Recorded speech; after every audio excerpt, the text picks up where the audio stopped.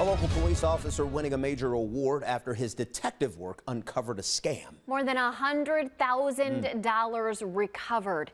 He says people need to stay vigilant. Yeah, first at 4, See a New Yorker has this 19 crime alert from Menor. Detective Rick Smith tells me it all started with a phone call and a hunch that something wasn't right. The victim received a telephone call basically stating that he had a fraudulent Amazon order at first and then turned into a lot more elaborate scam. They eventually had him basically send over his entire life savings to a random bank account. The victim was scammed out of $68,000. So he called Menor police and they joined forces with the other feds and started investigating and found that the same person who scammed that victim also scammed someone in the state of Maine out of $92,000. They started working with the Secret Service and were able to track the suspect down in Atlanta, Georgia.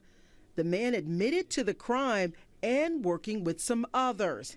It's a nationwide problem. I mean, I know that in 2020, Americans, I think, lost over $3 billion to online scams.